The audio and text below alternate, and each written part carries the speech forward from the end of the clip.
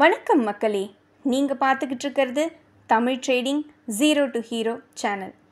இந்த சேனலில் பங்குச்சந்தையோட புரிதலை பற்றியும் குறுகிய கால மற்றும் நீண்ட கால முதலீட்டு மூலமாக எப்படி லாபம் ஈட்டுறதுங்கிறத பற்றியும் நான் தெரிஞ்சுக்கிட்ட வழிமுறைகளை உங்களோட பகிர்ந்துக்க நான் விரும்புகிறேன்.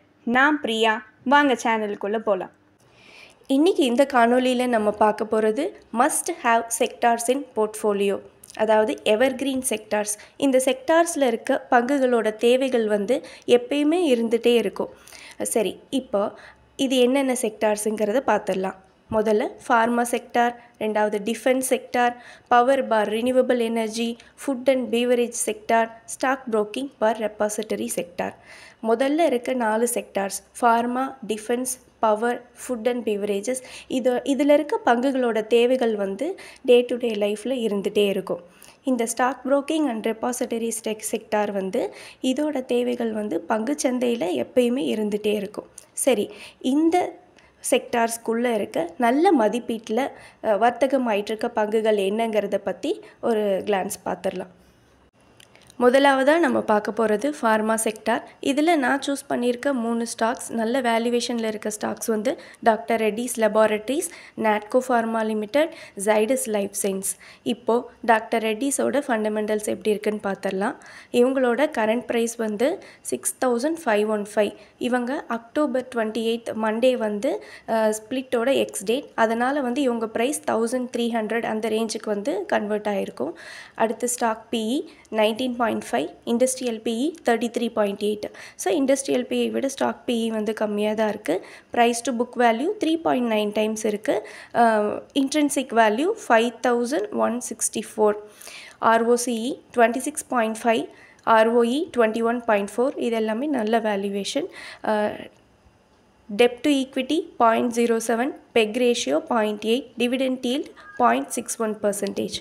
அடுத்து Natco pharma, current market price 1292, stock BE 14.1, industrial BE 33.8.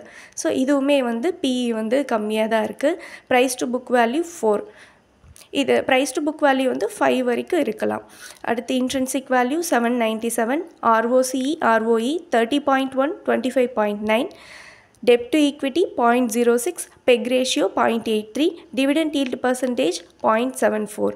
அடுத்து Zydus life sciences, current market price 991, stock BE 23.9, industrial BE 33.8, BP 5, intrinsic value 439, ROCE 22.3, ROE 20.7, debt to equity 0.04, peg ratio 1.44, dividend yield 0.3.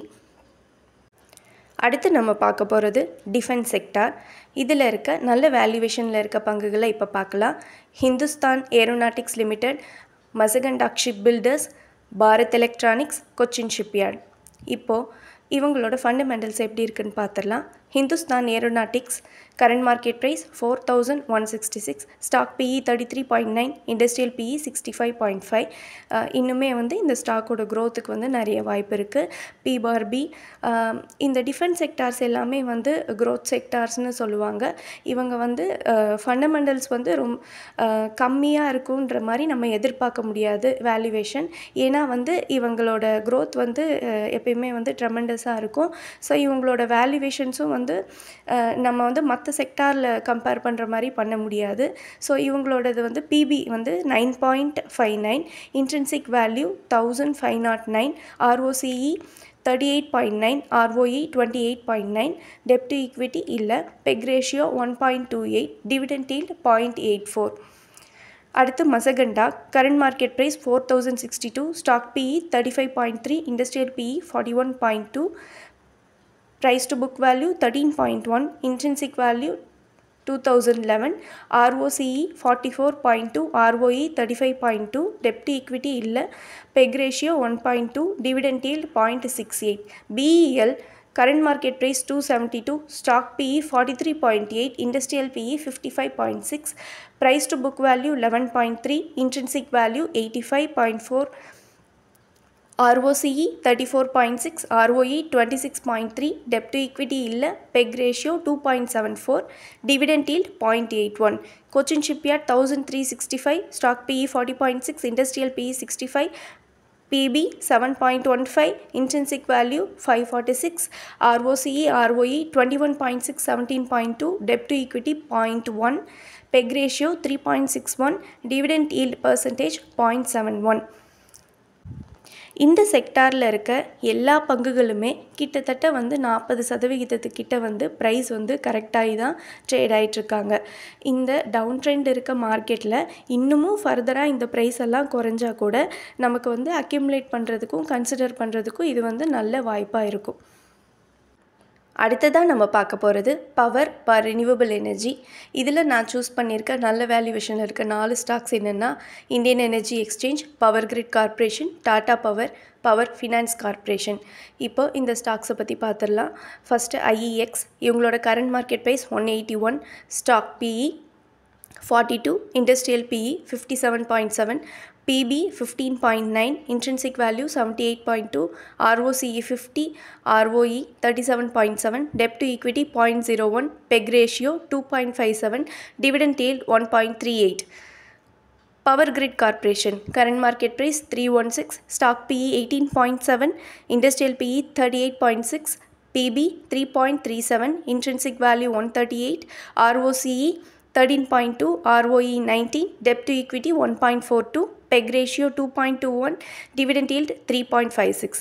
Tata Power, current market price 422, stock PE 36.7, industrial PE 38.6, PB 4.17, intrinsic value 159, ROCE 11.1, ROE 11.3, debt to equity 1.66, PEG ratio 0.49, dividend yield 0.47.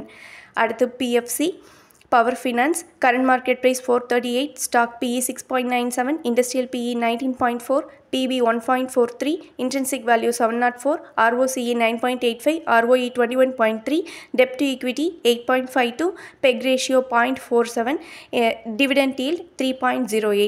இதில் வந்து debt to equity 8.52 இருக்குது. ஏன்னா இது வந்து power செக்டாரில் இருக்க ஸ்டாக்ஸுக்கு வந்து இவங்க வந்து ஃபினான்ஸ் பண்ணுறவங்க. ஸோ இவங்களோட debt to equity வந்து அதிகமாக தான் இருக்கும். ஏன்னா பவர் செக்டாரில் வந்து இன்ஃப்ராஸ்ட்ரக்சர் டெவலப்மெண்ட்டுக்கு வந்து காஸ்ட் இன்புட் வந்து அதிகமாகவே இருக்கும். அடுத்து ஐஇஎக்ஸ் வந்து இப்போவே வந்து இந்த ப்ரைஸ் வந்து நல்லாவே கரெக்டாகி தான் இருக்குது. பட் ஸ்டில் வந்து இன்னுமே வந்து இந்த ப்ரைஸ் கரெக்டானால் அதுக்கப்புறமா வந்து இதை கன்சிடர் பண்ணுறது பெட்டராக இருக்கும். டாடா பவர் வந்து ஒரு 400, 350 இந்த மாதிரி ரேஞ்சஸ்லாம் வரும்போது இந்த ஸ்டாக்கை வந்து கன்சிடர் பண்ணலாம். பவர் கிரிட் கார்ப்பரேஷன், இவங்களோட வேல்யூவேஷன் வந்து நல்லாவே இருக்குது. இப்போது இந்த டவுன் ட்ரெண்ட் மார்க்கெட்டில் வந்து இந்த ப்ரைஸ் எல்லாம் எந்த அளவுக்கு கரெக்ட் ஆகுதோ நம்ம வந்து ஒரு பாட்டமில் வந்து இந்த ஸ்டாக்ஸ் எல்லாம் வந்து பாட்டம் ப்ரைஸில் அக்வயர் பண்ணோம்னா நம்மளோட போர்ட்ஃபோலியோக்கு வந்து இது நல்லாவே ஃப்யூச்சரில் வந்து நல்ல பெனிஃபிஷியலாக இருக்கும். அடுத்து நம்ம பார்க்க போகிறது ஃபுட் அண்ட் பீவரேஜஸ் செக்டார். இதில் நல்ல வேல்யூவேஷனில் இருக்க stocks ltfoods, toddler diaries, GM breweries, Som distilleries and breweries. இப்போ இந்த ஸ்டாக்ஸோட வேல்யூவேஷன்ஸ் எப்படி இருக்குன்னு பார்க்கலாம். First ltfoods, current market price 351, stock PE 20.2, industrial PE 33.5, PB 3.33, intrinsic value 280, ROCE 21.1, ROE 19.3, debt to equity 0.33, PEG ratio 0.57, dividend yield 0.43. Dodla Dairies, current market price 1259, stock PE 35.1, industrial PE 33.5, PB 5.89, intrinsic value 688, ROCE 22.1, ROE 15.5, debt to equity 0.04, PEG ratio 1.62, dividend yield 0.24. GM Breweries 765, current market price, stock PE 11.2, industrial PE 37.9, PB 2.04, intrinsic value 740, ROCE 23.5, ROE 19.8, debt to equity 0, PEG ratio 0.89, dividend yield percentage 0.73. Som Distilleries, current market price 97, stock PE 20.1, industrial PE 37.9, PB 3.34, intrinsic value 75.2, ROCE 19.4, ROE 18.4, debt to equity 0.3, PEG ratio 0.58, dividend yield 0. இதில் வந்து நான் ltfoods வந்து long டேர்முக்கு consider பண்ணிகிட்ருக்கேன். இதை வந்து நான் 2024 ஸ்டார்டிங்லேருந்து consider பண்ணிகிட்ருந்தேன். இவங்க வந்து வித்தின் அ இயர் வந்து எனக்கு 100% ரிசல்ட் கொடுத்துட்டாங்க. ஸோ நான் வந்து என்னோடய கேபிட்டலை மட்டும் எடுத்துட்டேன். இப்போ வந்து நான் மீதி ஃப்ரீ ஷேர்ஸை வந்து நான் ரன் பண்ணிகிட்ருக்கேன். இப்போ அடுத்து நம்ம பார்க்க போகிறது ஸ்டாக் புரோக்கிங் ரெபாசிட்டரி செக்டார். இதில் நல்ல வேல்யூவேஷனில் இருக்க ஸ்டாக்ஸ் வந்து angel one, Motilal Oswal financial services, cdsl. அடுத்து இவங்களோட வேல்யூவேஷன் எப்படி இருக்குன்னு பார்த்துடலாம். Angel one current market price 2799, stock PE 19.2, industrial PE 16.9, PB 4.78, intrinsic value 4722, ROCE percentage 38.7, ROE 43.3, debt to equity 0.59, PEG ratio 0.27, dividend yield 1.24%. அடுத்து மோத்திலால் ஓஸ்வால் இவங்களோட current price 872, stock PE 18.7, industrial PE 16.9, PB 5.95, intrinsic value 635, ROCE 20.7, ROE 32.6, debt to equity 1.58, PEG ratio 0.35, dividend yield percentage 0.4. அடுத்ததாக cdsl current market price 1419, stock PE 55.7, industrial PE 57.7, PB 19.4, intrinsic value 719, ROCE 40.2, ROE 31.3, debt to equity இல்லை, PEG ratio 1.86, dividend yield 0.67%.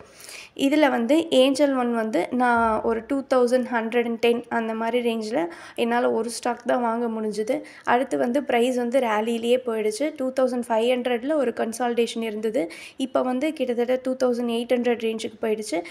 2400க்கு கீழே 2300, 2200 அந்த மாதிரி ரேஞ்செல்லாம் வரும்போது வந்து நல்ல consider பண்ணுற ரேஞ்சாக இருக்கும். அடுத்து சிடிஎஸ்எல்லும் 1300 அந்த மாதிரி ரேஞ்செல்லாம் வரும்போது கன்சிடர் பண்ணலாம். மோத்திலால் ஓஸ்வால் இன்னும் கொஞ்சம் ப்ரைஸ் கரெக்ட் ஆனதுக்கப்புறமா வந்து கன்சிடர் பண்ணலாம்.